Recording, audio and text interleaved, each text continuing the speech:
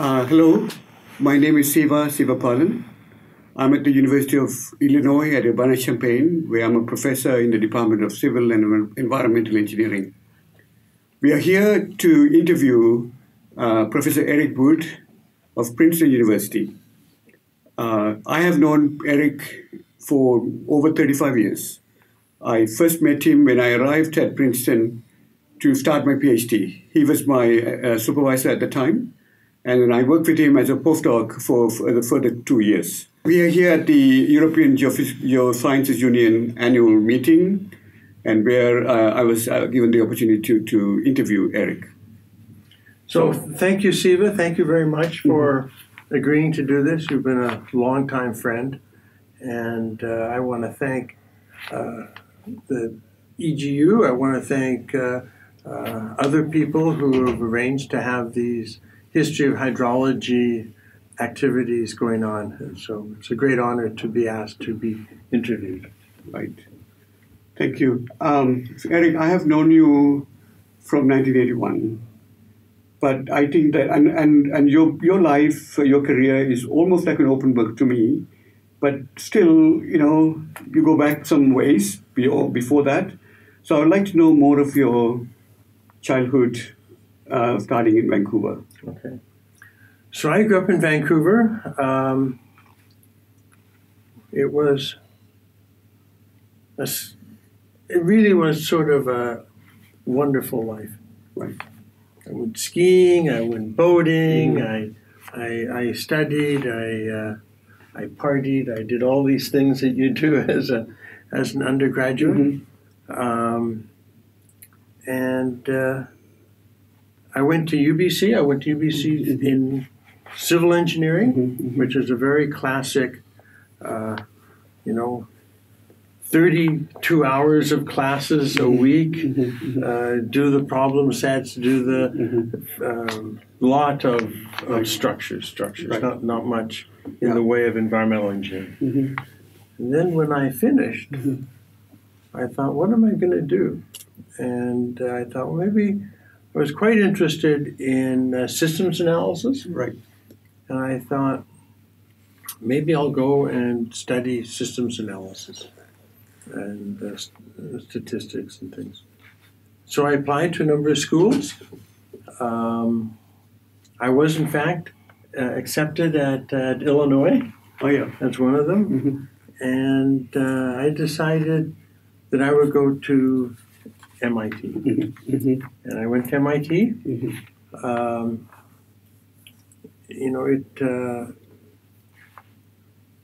When I went there, I was in a program that was sort of a systems analysis type program. Right. But my research was basically in hydraulics. Hydraulics. Yeah. Hydraulics. It was under Frank Perkins and Brendan Harley. And so that's where my funding came from. But I did all this sort of, decision analysis and all these sorts of things. And we did some interesting stuff. The students there were great, made lots of friends. I didn't find it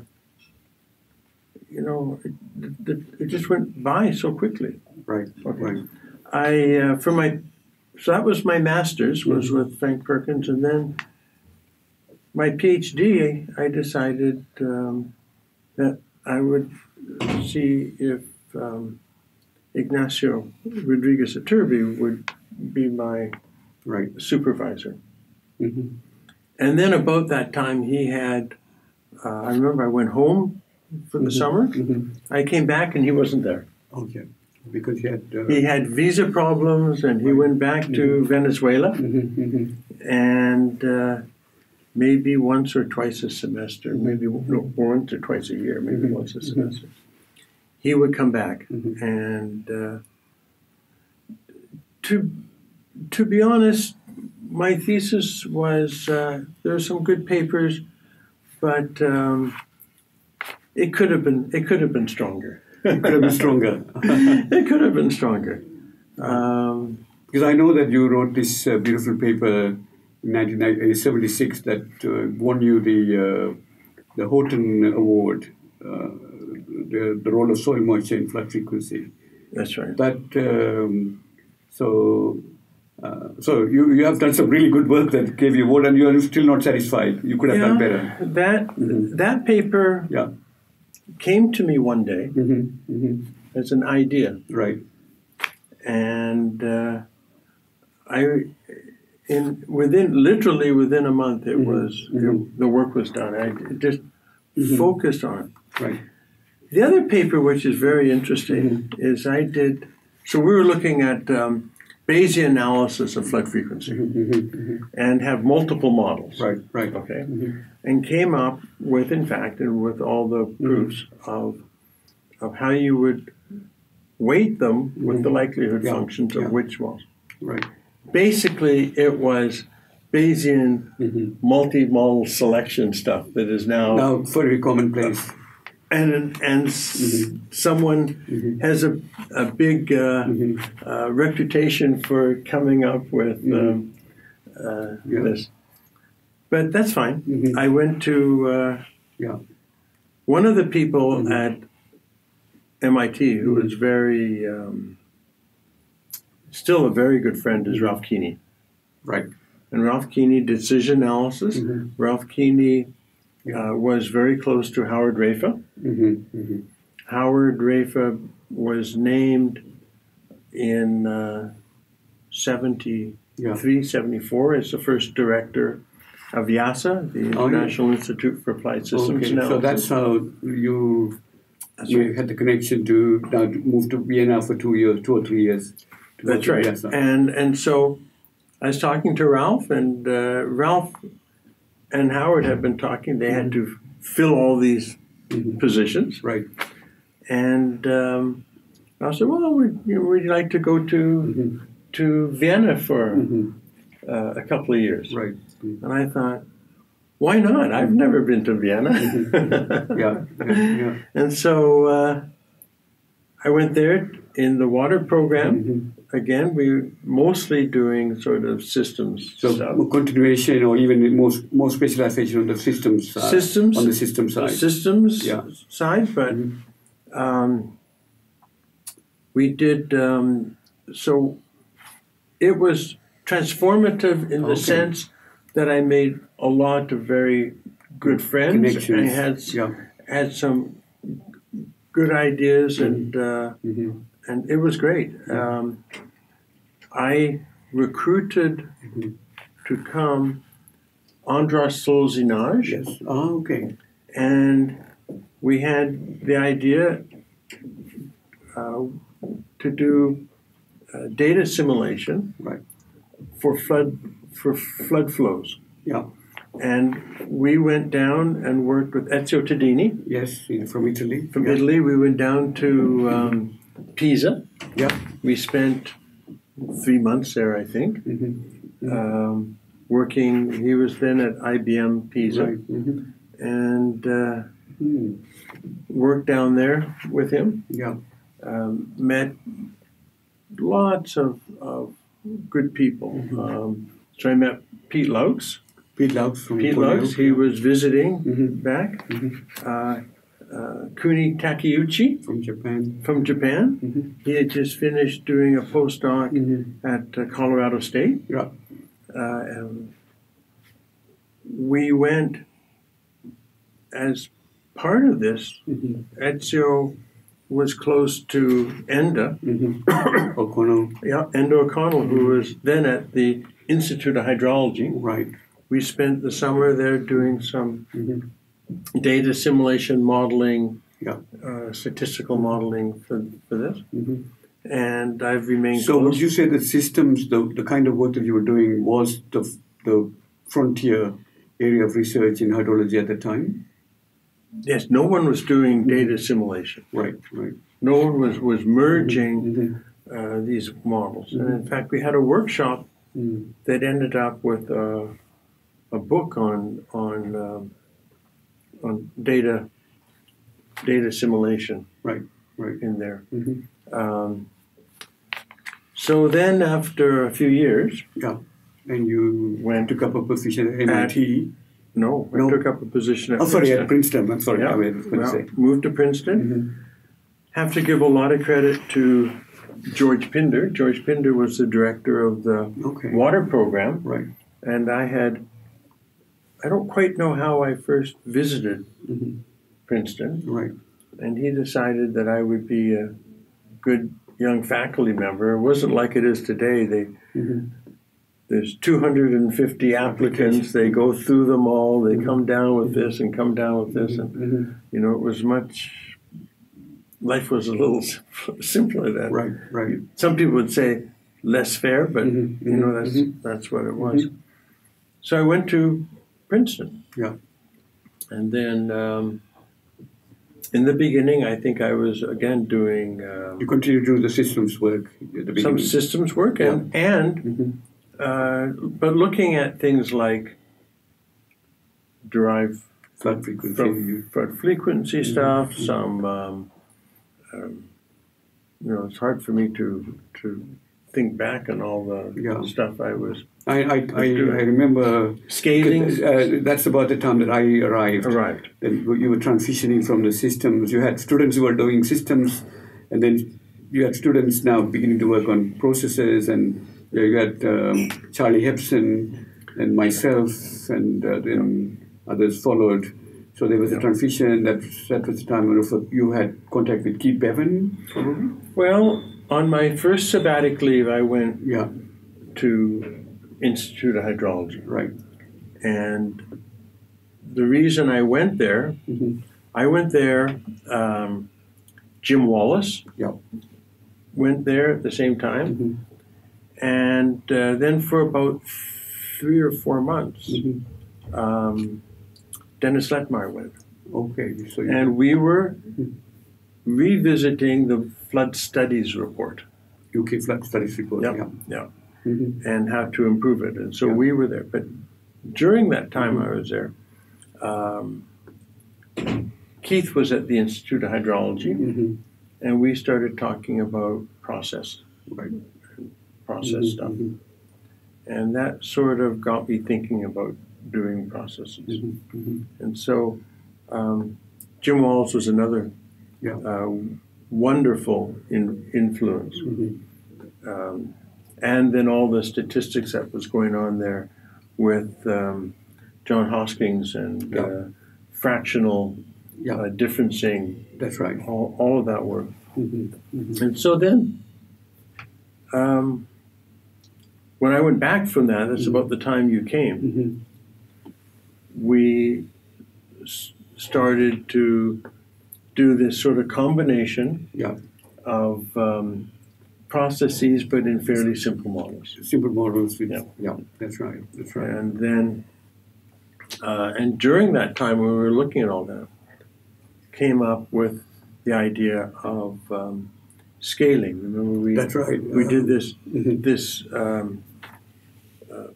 small catchment. Yes. We broke it into many little, and we started to say, what would happen if we started to average across this? Right. And that first paper was done for a U.S.-Japan conference workshop in Hawaii. In Hawaii. Yeah. In Hawaii.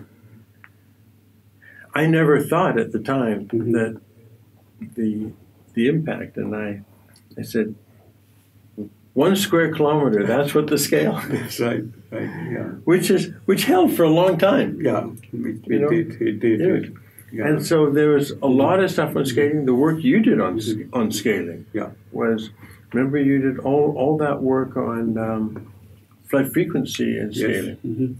And one of the really great papers that you led was looking at the uncertainty in the flood frequency curve as you went up in magnitude. Right. And at the top end, it's all controlled by rainfall. That's right. And at the bottom end, it's all sort of controlled by the catchment scale. And in the middle, it's a combination of wetness. Right. And that led to a lot of uncertainty in the middle part. Middle part.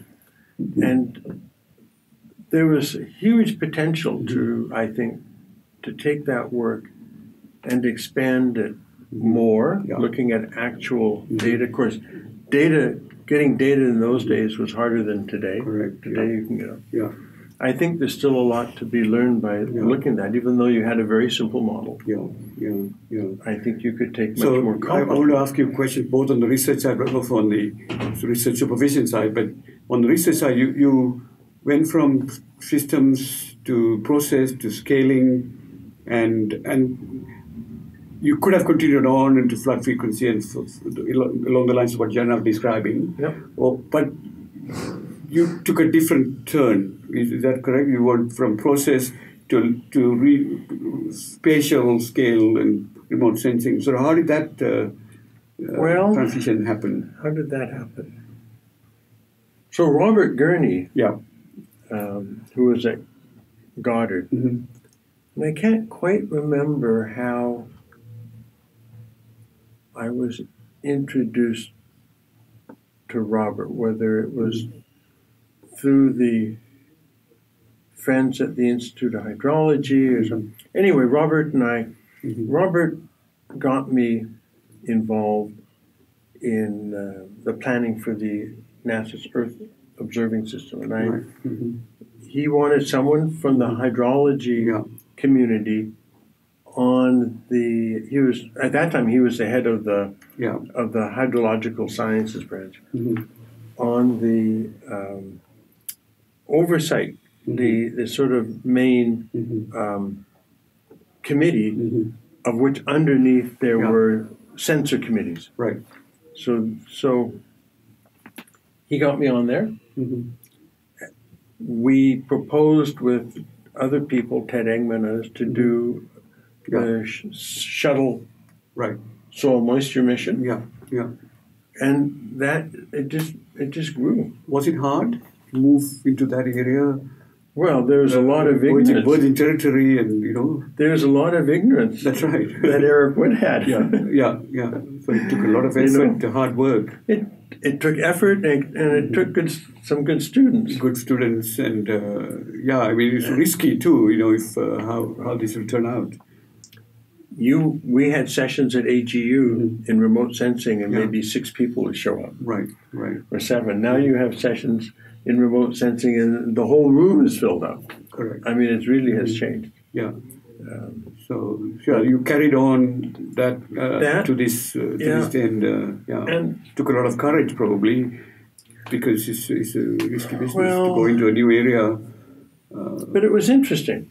I mean, it's always risky to go into a new area. But I never gave up my old area. I didn't sort of close the door. Right. Okay. I would always sort of start a new activity and keep some current activities happening. Then, about 1990 or so, Dennis. So we had done the field work in Fife. I remember that. Fife.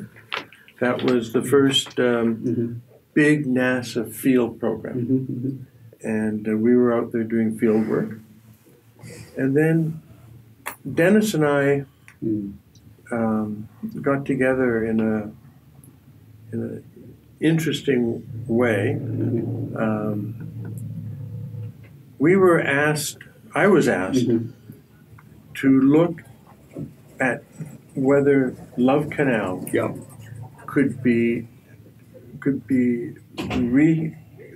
sell the land and people could rehabilitate it and go in and live there. And so what would be the statistics, the sampling design? I thought, well, I'm going to go and look around, and I asked Dennis, would you like to work on this with me? And so we did a lot of work on sampling design for Love Canal, and had a bunch of rules. Go out there, take this many samples. This would determine whether you could move back in or not. And that started my collaborations with Dennis. And then we're interested in land surface models that will go into a climate model. Yeah. And right now, they didn't have any good land surface models, but all the hydrology models didn't have any energy to it. Okay. Yeah. They were just water models. And so his student with Steve Burgess, Xu Liang, built Vic. Yes. And that led to all that development. Yeah, right. And then we started to do, we do data assimilation with Vic. So connecting back to the... Connecting back. Yeah. Connecting back to it.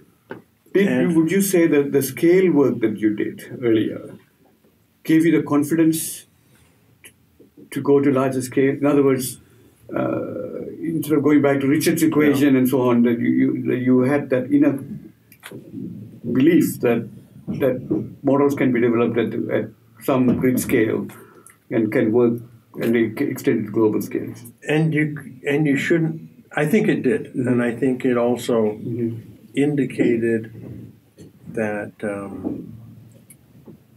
if you go down and look at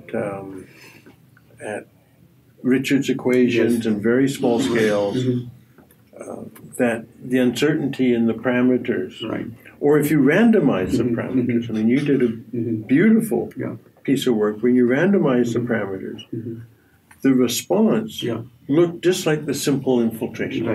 That's right.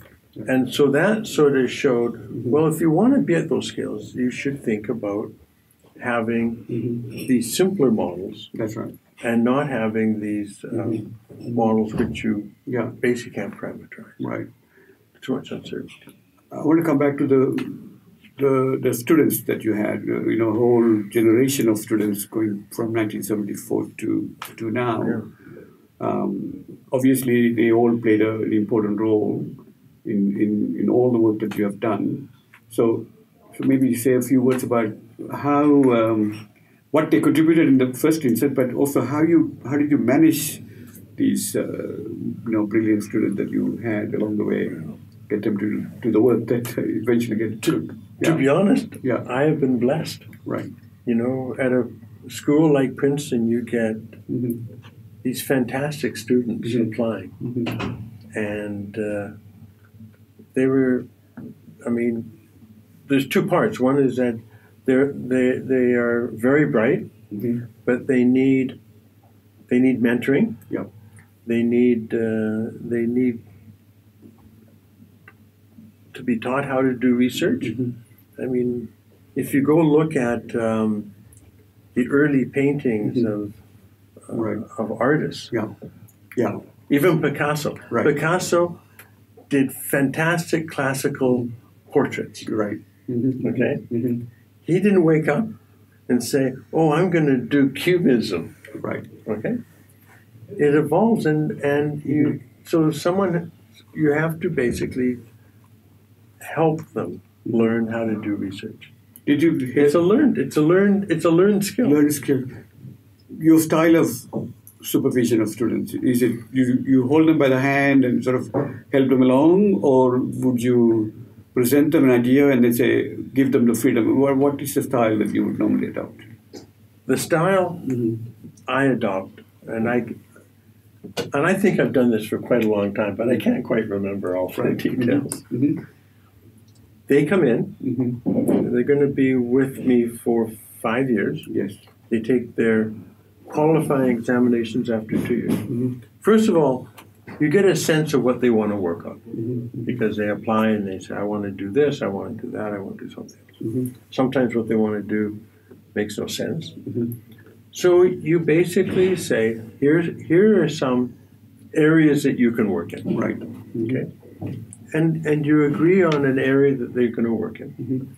And then you give them material to read, and you say, come with some science questions. Okay. Some science or science engineering questions that you would like to work on. And they come in with, oh, I want to build a model to do this. Right. No. That's not a question. That's right. That's not a question. That's a tool that you will need to develop so you can answer the question. Okay, so that's I'm glad to hear that, because so You see, you never say a method. You focus on the method, but more on the questions. That's right. That's right.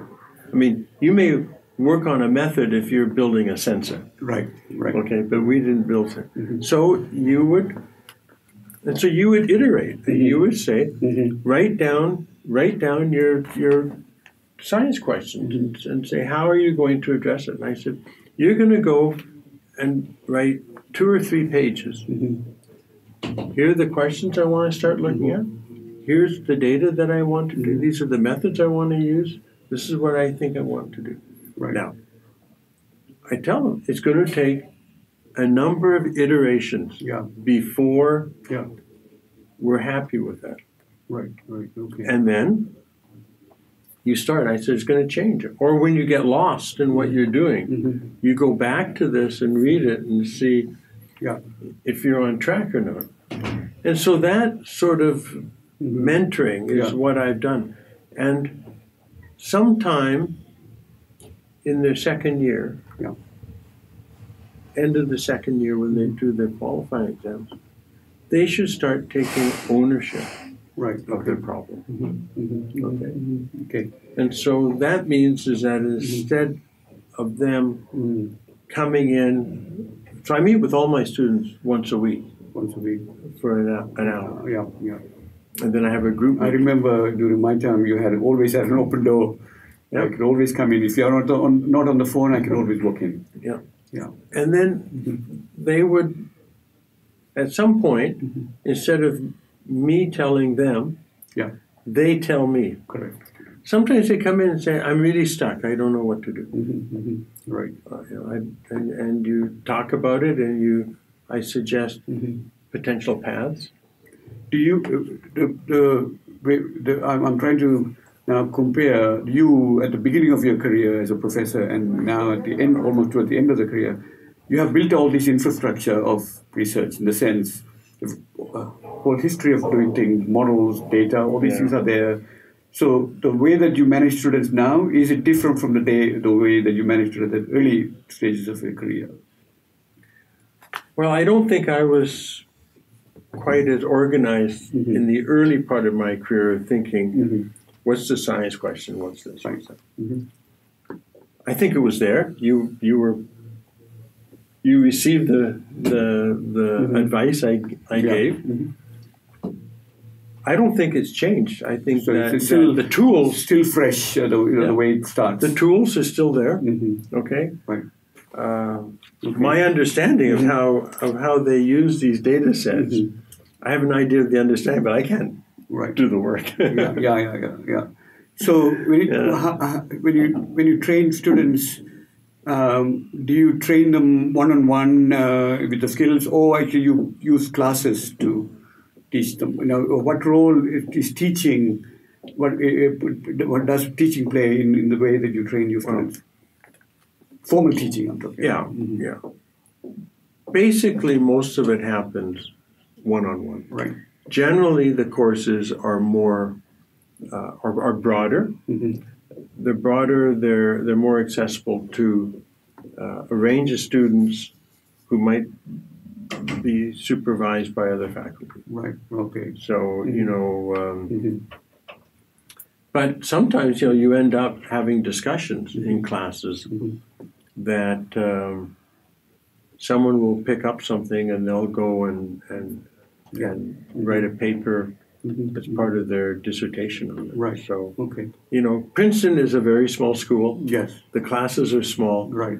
A lot of departments have almost no graduate classes at all. It's all one-on-one mentoring. It's a very different place in a big state school. Right. Okay. I want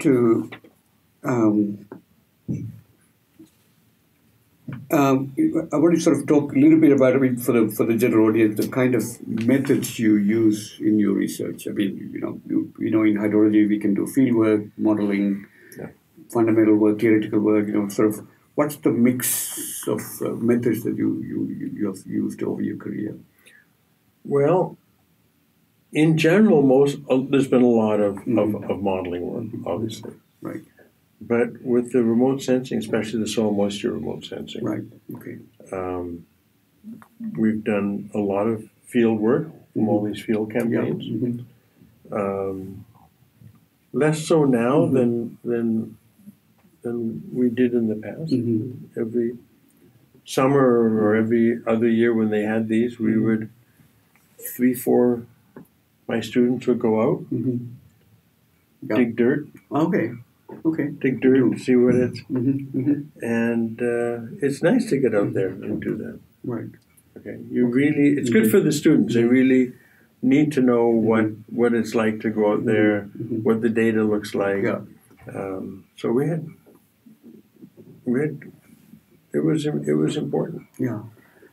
Just reflecting over your career. I mean, also I'm imagining young early career scientists listening to this conversation. You've over your 40-year career, you've covered a lot of different themes. And did you know that you would end up here at the beginning? Was it preordained that you would end up here when you've actually already started? Here being what the kind of work that you're doing, the achievement, was it preordained? The direction of your research? No.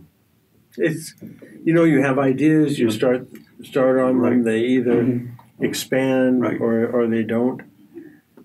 If there's, a really good example is the work that we're doing now in hyper-resolution modeling. Right. So I had got money within Princeton to have a workshop. Yes, right. I brought in, dozen people, 15 people. Yes. Okay. Yeah. Dennis Lettenmaier thought I was absolutely insane to think about modeling globally, yeah. Or continentally or regionally. Right. That's right.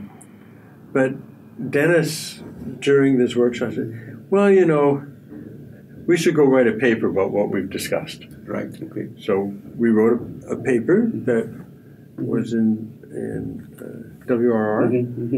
And then the next year or so, Nate Cheney applied and came and we sat down, starting, what do you want to work on? He said, well, I'd like to work on some land surface modeling. Right, okay.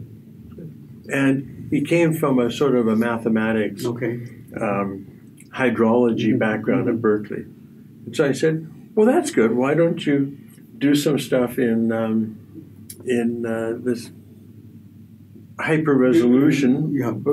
It wasn't necessarily put that way.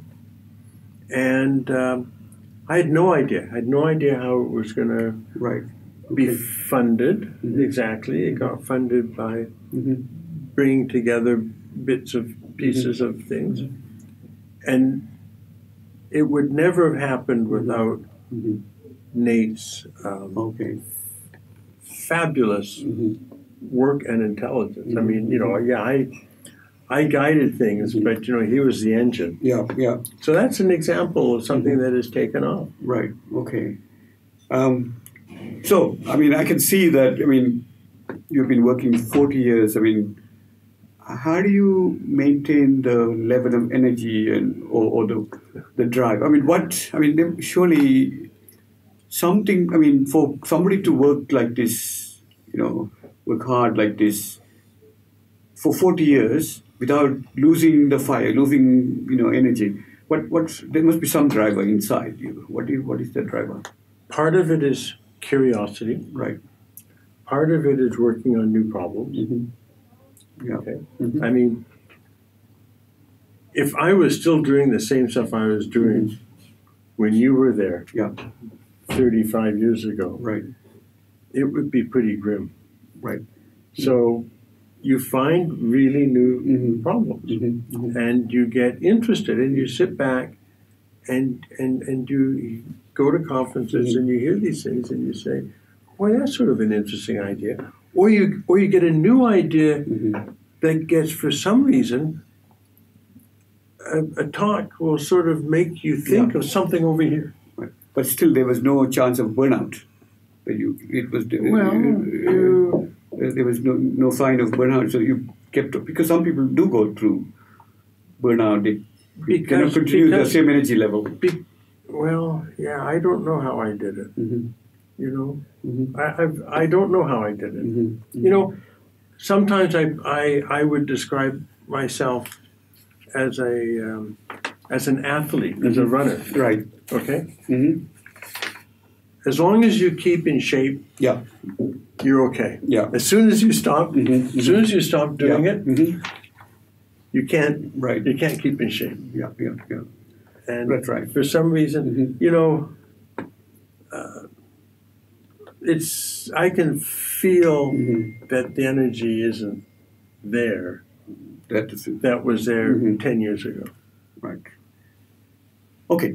Now, research, certainly the kind of research that you have done with remote sensing and modeling, global modeling and so on, is collaborative by definition. And I know that you have an international network of people that you work with. How important is that network for the kinds of things that you've achieved? And how do you cultivate, this network? Well, first of all, I think it's really, really important for me Mm-hmm. to have a network like that, to remain inquisitive and to Right. Okay. exchange ideas. Even that, yeah. Okay. That's right. And I think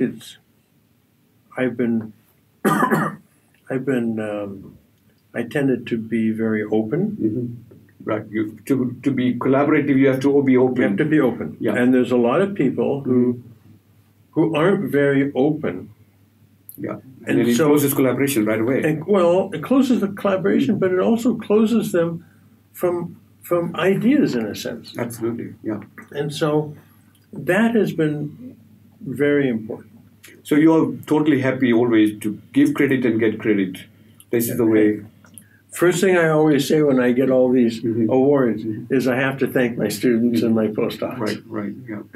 That they've been absolutely central to everything. Yeah. But it's, I've had, 32 PhD students? Okay. Yeah. Almost that many postdocs. Right. Okay, so let's. We talked about your connections to your students, your collaborators internationally. That keeps the energy level going and keeps the excitement going. How important, to your work is, having a, family and how does it impact on the work, or how does work impact on family? Well, so we can start this off in a variety of ways. Yeah. I think, when my kids were small, Yeah. and so we're talking about in the 80s and early 90s, the universities were in some ways much simpler. Right. Okay. Summertime, nothing happened. Okay. Yeah. University shut down. After graduation, there weren't people demanding of your time, and you could go off. We would go off for a month to Europe. Sometimes, like I told, when we went to Institute of Hydrology, we went to Italy. We could go. Maybe there'd be a conference we would go to, and we'd take them all there. Or we'd go back to Vancouver. We spent time. Even in the winter. Now, when you get 100 emails a day, it's impossible. Right. And I think the quality, the pressures on faculty today have increased.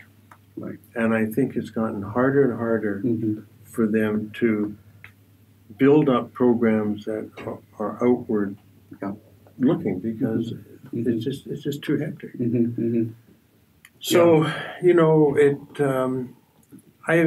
I'm not particularly happy. I think it's harder, probably harder to get research funding now. I've never had difficulty getting research funding. I've gotten a lot, but it's like a constant. yeah, right.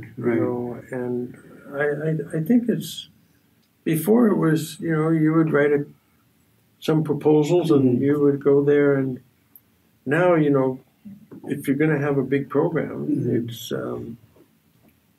crank. So it's now become such a heavy burden on you that you just keep on thinking about work all the time. No, I think there's a lot of that. If you're in a Tier 1 university, Tier 1, yeah, that's right. if you're in a Tier 1 research university, and you want to have an impact, right, okay, you have one impact. Yeah, you need to have good students. You need to pay the students or postdocs. right. You need to come to conferences. You need to, part of my job is to present my students' research. Yes, that's right. So that someone will say, oh, this student of Eric Woods is doing really fantastic work. So that student, it helps them as they launch their career, launches them in their career. Right. And, if you don't do that, it's if people stay home, they never promote their students, and never do anything. Right. Then nobody ever knows what they're doing. Yeah. So it's to me, it's I think it's gotten more complicated. Okay. I mean, it's. Yeah. So you, along the way, you actually mentioned a lot of names of people that have come into your life and helped you in your career.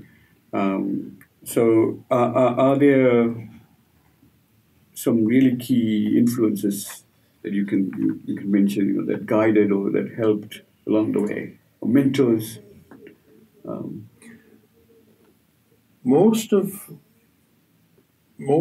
There are some people who have had senior mentors, okay, whether it's been their supervisor or someone similar to that. And I didn't ever really I don't really felt I ever had any of those type. So I had to build up mentors like Dennis Lettenmaier and other people who you could rely on. Yes. Okay, to give you advice, help you out. I can't really. I know if I list some, I will forget some. Certainly, Dennis has been an important friend for 30 years. Okay. We haven't done very much. We did a lot of research in the beginning, but we haven't done very much in the last little while. Mainly because the research grants got so small that we couldn't, and our salaries got so big that you couldn't divide it. Right. Okay, yeah, that's right. That's another problem. It's another problem. But and there are some areas that he wasn't interested in getting into. Yeah. Okay, initially he was not at all interested in remote sensing. Right. Oh, okay. As an example. Did right. So, but still, for young people looking at this thing, if you're from India or from, I always wonder how they can get through this thing and get recognized for the work, unless somebody sees their work and gives them a little bit of a step up. It's very difficult. You need that's right. And it's hard to do that without spending time away from home. Yes. Right. Okay. That's right. You can't sit. So let's pick an Indian. Unless they start going to conferences, that's right, and meeting people, people don't know about you. Right. You know, that's the best way to get recognized way. And okay. Do you have any comments on the research culture that we have got into in the last 30, 40 years? Heavily depend on funding. If you don't have funding, there's nothing you can do. The competition. So, is the culture, the research culture that we have, is it healthy? Are there things that we can do to improve? Well, one of the things that's happened is these large integrative projects. Right. It started in Europe with big programs, big administration, small right. lots of researchers from different universities all getting nickels and dimes. The European, the various European Union project, You know, whether they and NSF in the U.S. has gone to that model. Yeah. Okay. And I can't say that I particularly like it. You know, I mean, there's some good things. I've never really. So instead of going for individual PI-led research, they're going for almost. Yeah, you know, the water sustainability project. Right. Okay. Of which you have not only the hydrologists and the climatologists, but the sociologists and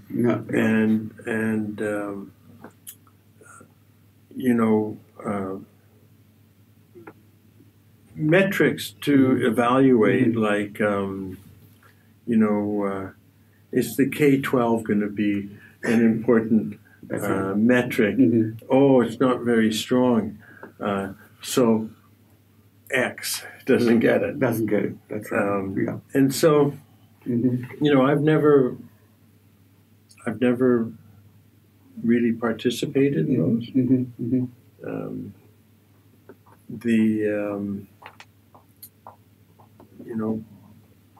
Generally, I've been very lucky. I've gotten a lot of funding from NASA and NOAA that have been one or two PI led. So I think for young people, getting involved in these integrative processes is hard because they're not necessarily known. Right. They need some help or mentoring or something to do it. Now, there's lots of examples we know who have been. I mean, Megan Connor at Illinois has done that. But I know of people, very good people, who they're some of that young people. They're getting very frustrated with the difficulty in getting funding. Right. And I think, you know, that's going to drive some good people away from the universities. Yeah. Okay. I want to add one other thing to that. Please.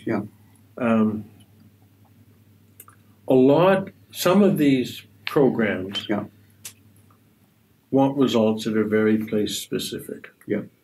Okay. Right. You know, what is climate change impacts in northern Germany? Okay.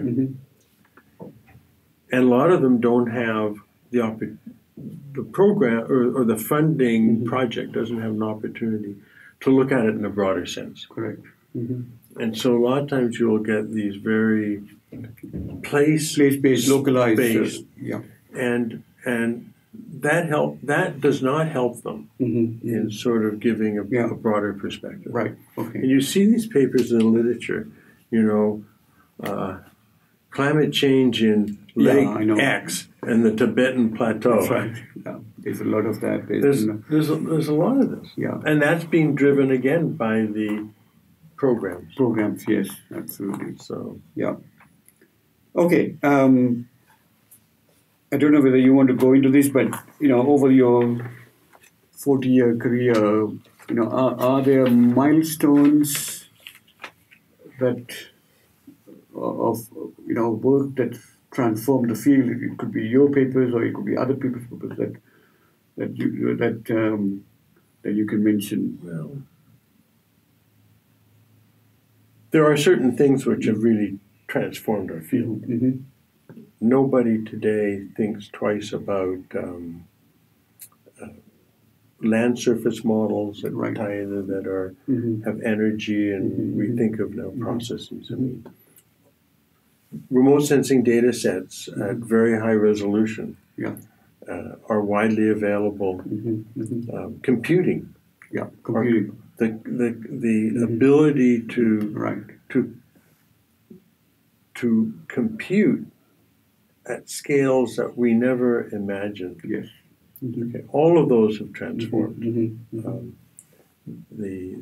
The field. It's we've taken advantage of some of them. Yeah. Some we haven't been. Mm-hmm. I would say if you say, oh, you've done all these wonderful transformative things, Mm-hmm. and I look and I say, but there's all these things I haven't done. Mm-hmm. You're right. Okay. There's I haven't spent much time really looking at some basic hypotheses and theory. I feel that maybe in some ways I've taken advantage of certain opportunities. So you see that there are some missed opportunities. Is that what you're saying? Absolutely, Right. there's missed opportunities, Right. and so I mean, it's you walk down the buffet. Yeah. Right. You can't put everything on the plate, but you want more than one thing. Yeah. So when you go around, listen to papers presented at EGU here or posters and so on, do you get a sense of sameness, repetition, or do you see really interesting signs of new ideas coming through in meetings? Well, I think you see a combination. You Right. see a few ideas Mm-hmm. that you look at and say, boy, that's really nice what they did. Right.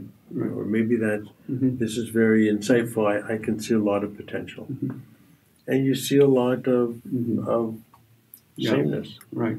Okay. Look at, there's, how many? There's probably, 4,000 hydrologists here Yeah. Correct. today for this meeting? Mm-hmm. How many of those 4,000 hydrologists are going to have a big impact? That's right. I mean, just by numbers. Mm-hmm. Do you have the sense of who is it predictable who will be the leaders in 10 years' time, or is that the leaders will come from nowhere? It's just kind of. I think you see some. I think you see some that have huge potential and Right. doing well. Mm-hmm. And the question is, Mm-hmm. are they going to put in the work and effort to fulfill Their potential. their potential, Right. or not? Mm-hmm. And people listening to this can think of it as two different ways. Well, are they going to go kill themselves and have a lousy life because they have to do it? Mm-hmm. Or, that's one way to look at that statement. Right. Right. Or are they going to, flourish because, everything will fall into place? Well, Right. nothing ever falls into place completely, easily. Easily. Yeah. There's always trade-offs. Yeah. You know, so it's like looking at young artists. Mm-hmm. Is this young artist going to be fantastic, or is that young artist going to be fantastic? So, thinking about falling into place, I have heard criticism of hydrology. I mean, I just want your perspective of how hydrology has evolved over the last 40 years that you have been active in. You know, that we've learned a lot. We've done a lot. Hydrology is not the same as it was 40 years ago. I can easily see it. Is there a danger of the field specializing, and I have heard a word called canalizing, in other words, sort of, and not living up to its full potential? Is there a danger of that? If it is, how do we bring it back together again, make it coherent? Oh, look at. There will be people that will come along and have an idea that will pull some stuff together. Right. Okay. It's it'll happen. I mean, I think that there's enough creativity. Is that important that from time to time that some people come along and are able to bring things together for the good of science, for the good of hydrology? Well, it's always good in every field that someone will or cross over and bring things. I mean, I don't think it needs to be forced. I think it will naturally happen. It will happen. You can just say, well, there isn't anyone standing here today doing it, but tomorrow there might be someone. Yeah, so because, I mean... I have faith in our creativity. Right. We talked about teaching. In spite of all the things that we have learned in the last 40 years, all the advances we have made in understanding, look at the books that we are using to teach. One is worse than the other. So how do we fix that problem? You wait for someone to come along. Right. You have to wait for someone to come along. Yeah. You had never thought of writing a book of that kind, or is that something that you feel is your duty? You know, there's two people in this world. Right. There are long-distance runners, marathon runners. Yes. Or there's sprinters. Yes. I tend to be a sprinter. You think, okay, that's interesting. Projects that take a long, sustained activity, and I don't see the research activities I've done as being long, sustained activities. Oh, okay. I see. Okay. I see them as... Even though they now, when you look back, they all fit into a nice... Yes, when you look back, they all do, but they're made up of a bunch of papers and and people on. But sitting down and writing a book, it takes a level of dedication. Yeah. It takes a level of being able to set aside all sorts of things which I haven't been able to set aside. Okay. I may have ideas for books, but I don't have time for books. Right. Okay. But and in some ways it would be, you know, that's the way it is. You know. Right. I think so. What I'm hearing from you is that hey, I have a personality of my own, and I do the work that I do that fits my personality. That you don't try to. That's. I think to be successful, you have to do that. Right. Okay. And so I mean, there's an example. You talk about missed opportunity. Yeah, would it be nice to have a really nice, insightful book? Absolutely. I see people who've written books which they pulled together stuff and thrown it together, and they have no impact. They may have done more harm than... But no impact. No impact. Or people who've taken their 30 years of class notes and arranged some little... I don't think that's what we need. Right. Yeah. And to really do something significant, it takes a lot of effort. Yeah. Okay. I want you to reflect on hydrology as a field and how much enjoyment that it has brought to you. I can't complain. It's been a fantastic career. Mm-hmm. It's been a fantastic career. It has made a lot of creativity, Mm-hmm. a lot of satisfaction. I tell my kids, you can drive down a road someplace anywhere in the world, stop the car and throw me out, and I'll pick myself up and Mm-hmm. dust off the sleeves, and I'll say, "Oh, I know someone over there." Right.